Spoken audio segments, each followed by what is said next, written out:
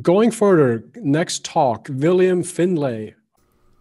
I'm William Findlay from Carleton University, and today I'll be talking about bpfbox and how it leverages the new kernel runtime security instrumentation feature in eBPF to implement process confinement. At a glance, bpfbox represents a new approach to process confinement under the Linux kernel, enabled by eBPF. Users write per application policy in a simple policy language, and policy is then loaded and enforced in the kernel using eBPF programs attached to LSM hooks. Our eBPF-based implementation enables the integration of both userspace and kernelspace system state with LSM layer enforcement.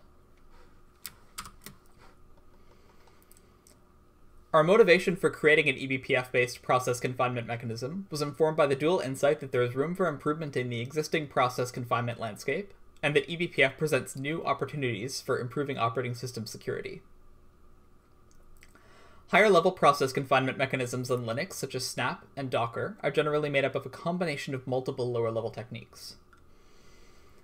The idea is that these techniques, taken together, can produce a complete solution.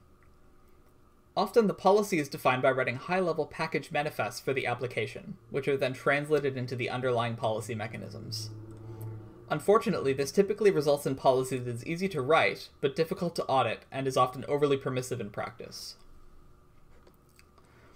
Lower-level frameworks, such as SE Linux, AppArmor, and Tomoyo, are often cited as being very difficult to use. These frameworks are designed to be used by security experts, and are generally inaccessible to end users. We set out to see if we could do anything better by building something new.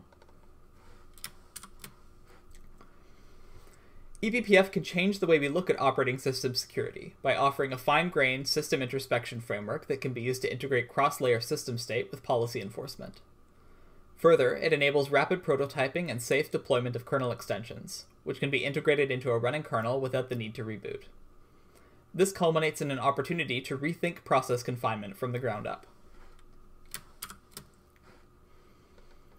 In userspace, bpfbox runs as a privileged daemon that leverages the BCC framework for Python to compile and load its BPF programs into the kernel.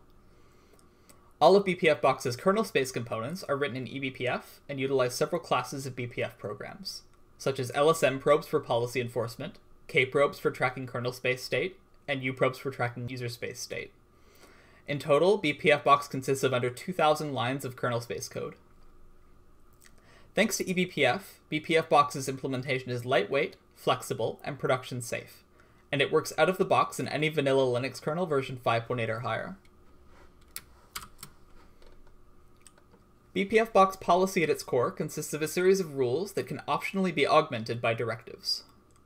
Rules specify access to various system objects and generally take an identifier, such as a path name, to specify the object, and one or more modes of access. Directives are used to augment blocks of rules, and are written using a special syntax shown here. In general, directives can either be used to specify an action that should be taken in a group of rules, such as allow or deny, or to specify additional context for the group of rules. One of bpfbox's more unique features is its ability to augment policy with additional context. A special func directive is used to specify that a block of rules should only apply within a call to a given user space function. The kfunc directive does the same thing, but with a kernel function instead. In this example, we have a simplified profile for a login program.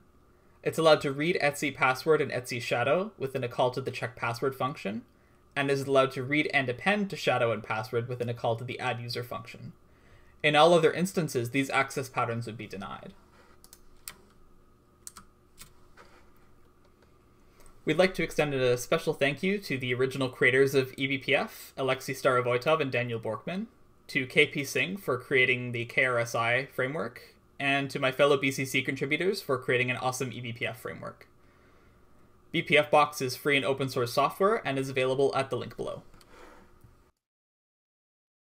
Thank you very much, William. Awesome project.